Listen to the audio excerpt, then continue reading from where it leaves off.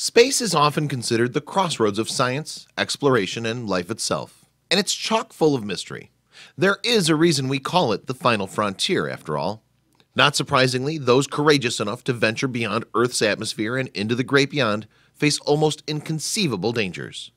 This was no more true than in the 1970s. Despite knowing the perils of outer space travel, including the possibility that anything could happen, 3 Russian cosmonauts still bravely and boldly took aim for the stars, and they paid the ultimate price for it.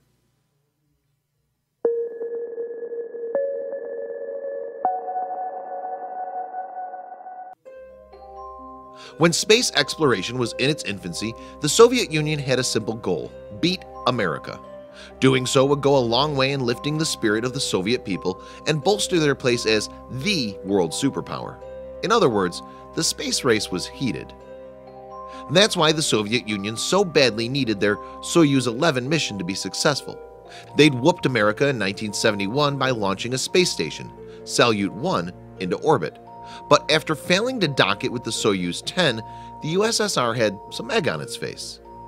After America landed men on the moon, the Soviets' previous achievements, like the launch of satellites Sputnik and Sputnik 2, and even putting the first man in space, Yuri Gagarin, didn't really compare to America's 1969 moonwalking accomplishment.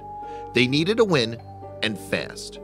So in 1971, the Soviets desperately wanted to regain the upper hand and prove their fully operational space station wasn't just an ornament. For this, the Soyuz 11 mission, which hoped to successfully dock the spaceship with the station, was key. However, it was a disaster from the get-go. 4 days before the Soyuz 11's scheduled launch, medics discovered early signs of tuberculosis in one crewman, Valery Kubasov. Instead of killing the mission, the Soviets scrapped the entire crew and went with a new one, consisting of 3 men. Sadly, this was one job offer they should have turned down.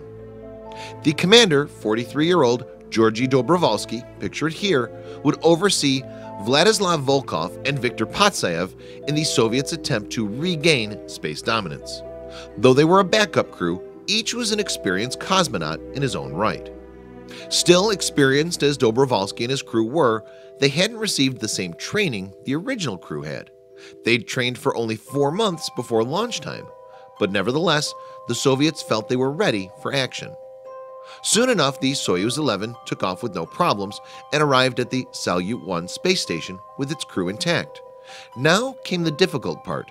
The cosmonauts had to dock the ship and actually set foot on the space station. Slowly and steadily, Dobrovolsky and the Soyuz 11 crew did what the Soyuz 10 team couldn't. They successfully docked their spacecraft in the space station. Then, as soon as they stepped aboard, they encountered a major problem. The Salyut 1 space station smelled bad, like something was on fire.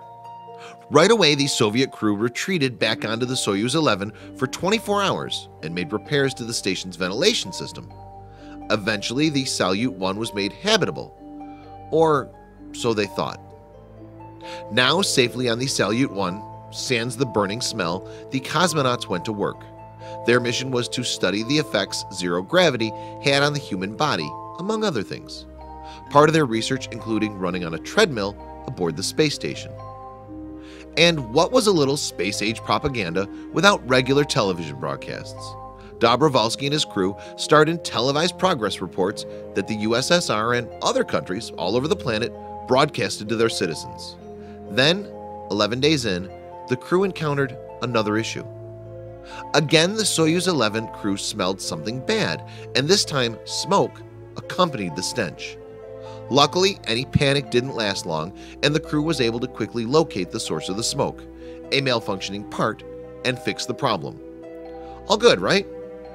Well, in all, the crew spent 23 days aboard the Salyut 1, beating the previous record for time in spatial orbit by 5 days. With a record in hand and 141 separate experiments completed, it was time for Dobrovolsky, Volkov, and Patsayev to return home.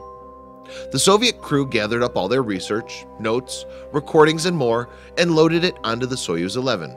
All in good health, they boarded their ship, undocked from the station, and readied the ship for re-entry into Earth's atmosphere. That's when everything went wrong. Dobrovolsky and his crew orbited Earth 3 times before initiating their descent. Mission Control radioed the team, cheerful to see them soon on Mother Earth. The commander's reply, "Thank you, be seeing you soon." From there, the Soyuz 11 crew initiated every landing procedure exactly right. The ship's rockets blasted for the correct length of time. The re-entry capsule successfully separated from the hull, and its parachute deployed. It appeared all was well. Only, try as they might, Mission Control was no longer able to contact the Soyuz 11 crew. They radioed in several times, but they received no reply. So when the re-entry capsule landed in remote Kazakhstan, recovery units were concerned as they rushed to the scene. Mission Control had instructed the Soyuz 11 crew not to exit the spacecraft without assistance. There was no telling what impact 23 days on space would have on their bodies, so the Soviets wanted medics on hand for immediate treatment. When the recovery team approached the sealed re-entry capsule, it too seemed fine. From the outside, the landing had gone off without a hitch. When the recovery team knocked on the exit hatch, however, no crew member responded. Finally, they opened the hatch itself.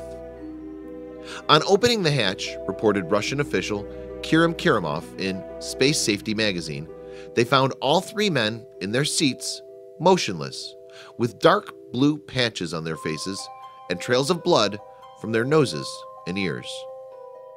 Rescue units rushed to save the 3 cosmonauts. They removed the men from the re-entry capsule, laid them on the ground, and administered CPR on the still warm body of Commander Dobrovolsky. It was no use, though. The 3 men were dead. How did this happen? As the re-entry capsule fell towards the Earth, an equalization valve regulating air pressure malfunctioned, as many things on the station had. It opened too early and caused the pressure in the capsule to match that of space. The pod became a vacuum at 104 miles above ground. The cosmonauts died when the vacuum conditions inside their capsule hemorrhaged all the blood vessels in their brains. In seconds, they were knocked out. Minutes later, they were dead. Officially, their deaths occurred in space.